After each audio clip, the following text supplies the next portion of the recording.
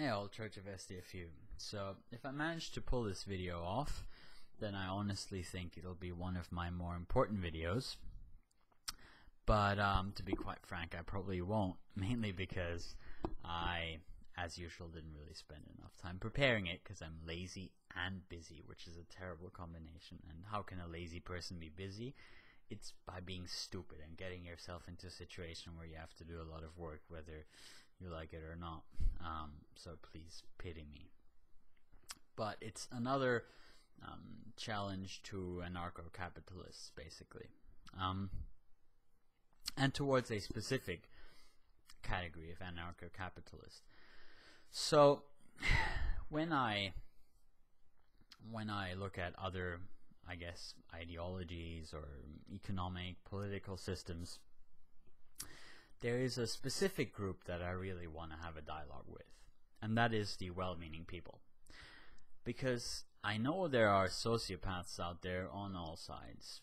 They don't really care about other people, and so to have conversations with them really is quite pointless. But I also know, and I didn't know this at first I thought, well, you know, I came to my position because I mean well, and so other people must have come to their opposing position because they're either stupid or mean, and I've realized that's not the case. No, other people came to other positions by thinking a lot about topics, and because their reasoning took them there, and a lot of those people mean really well, and that to my honest surprise, that included many people in the anarcho-capitalist community as well, some of which I think are clearly ethically my betters, in terms of what they do for society, what they give back, the views that they hold, and the conviction with which they follow them. But I still disagree with their solution, and whether I make a good case, that's for you to decide, and I'm always open to change my mind. But for someone to change my mind, it will probably have to be one of those people who I understand really mean well for all of humanity, rather than just thinking about their little cosmos. But as I said, I found those people in pretty much any place I looked, so that is why I'm very interested. And one of those people on the anarcho-capitalist side is Jacob Spinney, and if I remember, I'll put the link to him down there. He's very much an anarcho-capitalist, but he also is, I've only seen his videos, I've never talked to him, but he seems to be a really decent human being, and so that's really impacted me. So check out his stuff, and if you're on my side of the fence, you'll find it very challenging because he's a really smart guy. If you're on his side of the fence, then you're going to find a lot of excellent material there. But my argument today will again be towards that kind of anarcho-capitalist, the one that has compassion and empathy. But it's also something, I guess, well, it's mainly towards those on the right-wing side of economics.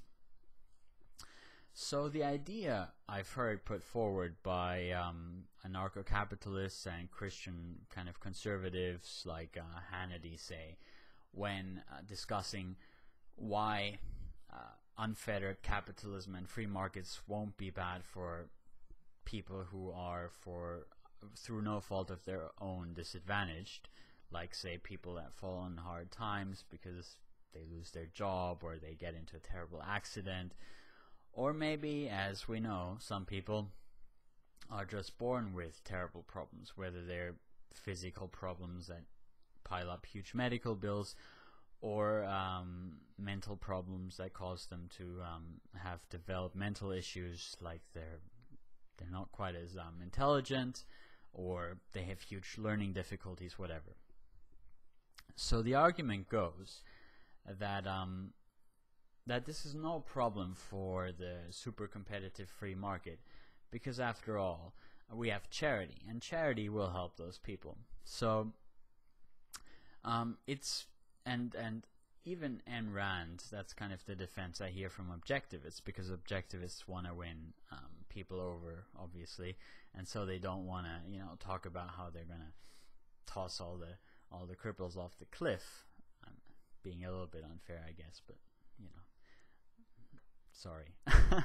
But so they say, well, no, that's where charity comes in, and as long as you're happy doing charity and it makes you feel good, it's a great thing, But I have a little bit of a problem here, because another argument I've heard, and this came from people like Rand Paul, the son of Ron Paul, when it came to his not really supporting the Civil Rights Act because it was too much government interference. He wants the government to let businesses discriminate, and the market will regulate it, because discrimination is not economically viable. So therefore, the discriminatory communities or businesses will basically get defeated by competition, and we will get to a system of racial equality. Now, my question here is, this implies that there is this kind of competition on a communal basis as well.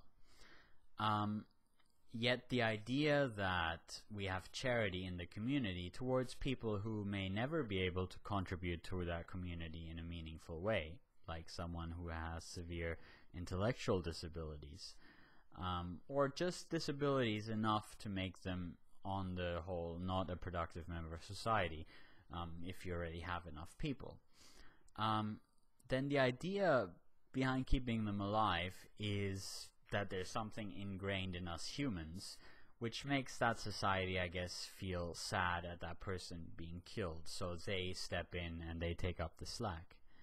But in this competitive environment, the society who, through whatever means, manages to drop that kind of ethical framework, that manages to go beyond those constraints, that manages to get rid of their unproductive members of society so they can cast them out or do something worse to them, whatever it is, they will be more competitive because they don't have to pay for those uncompetitive people.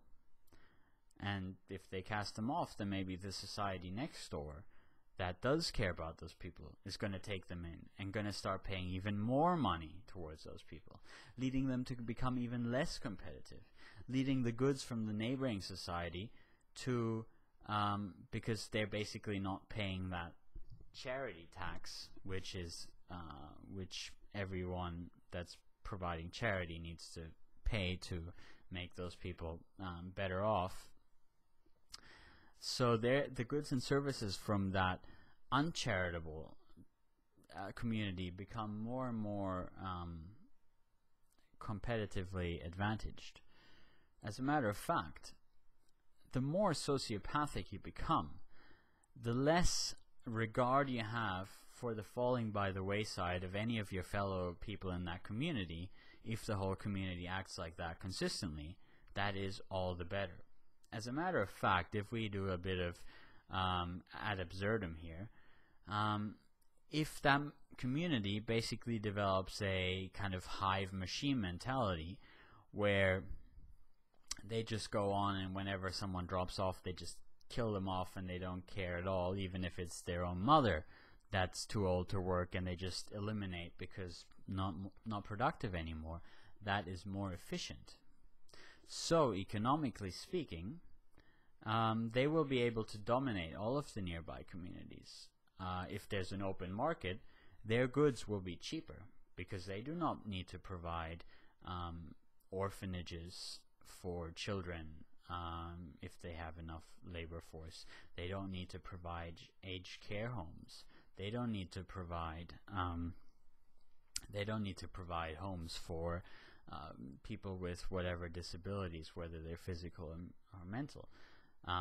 They can just get rid of those people, And if you have enough money, then when you're old, you'll take care of yourself. If you don't, too bad. And this community, which has somehow evolved the traits of being able to, well, so the individual still hates obviously being killed or being gotten rid of, but they can look at a fellow individual being gotten rid of with total lack of any kind of feeling. That's the most competitive community. And that community can buy up over time all of the other communities through how cheap their goods are. And the most compassionate community will be the first one to go. Because the fact that they're just providing, the one that's providing not just life support for its disabled people, but other, things to make their life good. That's one of those, when people talk about, when right-wing people often talk about these kind of stealth taxes, that's one of those stealth taxes, even if it's paid voluntarily, if the community has a pool of money, it's still coming out of that pool. So in the end, when they're in competition against this other community, they're going to have to decide either quit all of that and become competitive, stop paying the stealth tax, or keep paying it until you go under. And I personally think that is a perfectly fair question to ask. How can the concept of charity in a anarcho-capitalist society, how does that discourage, or does that in fact encourage some other societies to be created that basically get rid of those things that a lot of us consider important and indeed defining human characteristics, like empathy? Because without empathy, that society may well run better, especially as long as it's in competition with other societies who it can then use in various ways. And really that kind of goes back to what I see in today's world as well. I do see increasingly this competitive spirit hollowing out people's compassion for one another. But then again, obviously anarcho-capitalists will say, well, that's all crony capitalism. That's because people are being forced to pay taxes, and if they didn't, then they would love to provide lots of charity. But what are you going to do against that community that has grown beyond those simple human failings of empathy and charity? Just a question. Let me know what you think, guys. I'll talk to you all later.